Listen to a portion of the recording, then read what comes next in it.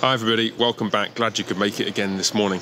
I want to share with you a couple of thoughts that occurred to me in connection with the book of Exodus 27 and 28, where you've got instructions for the construction and furnishing of the tabernacle, and then some other instructions for the garments for the high priest.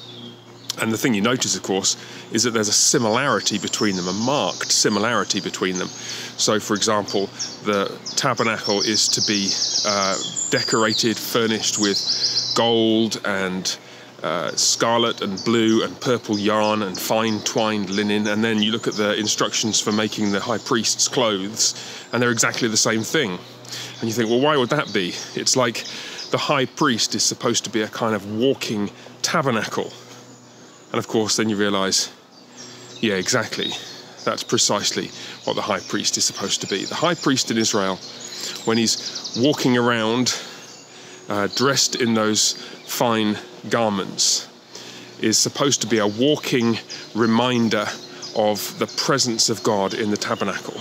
We don't know whether he wore those garments all the time or whether he's only really wearing them on, so to speak, special occasions during his ministry. But either way, the principle that's enshrined in the text of Exodus is that you can't look at the priest without being reminded of the place where the presence of God dwells.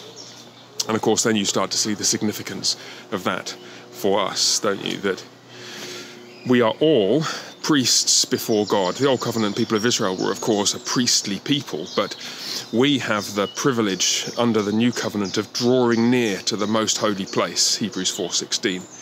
The privilege that once was reserved only for the priests is now ours.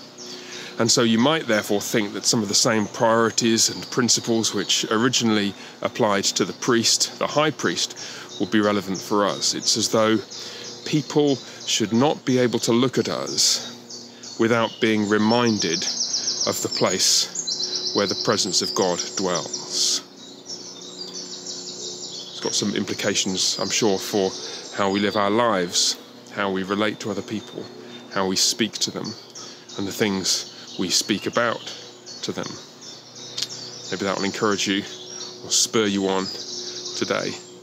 I'll be praying for you and hope you have a good day, and look forward to seeing you again soon. Bye for now.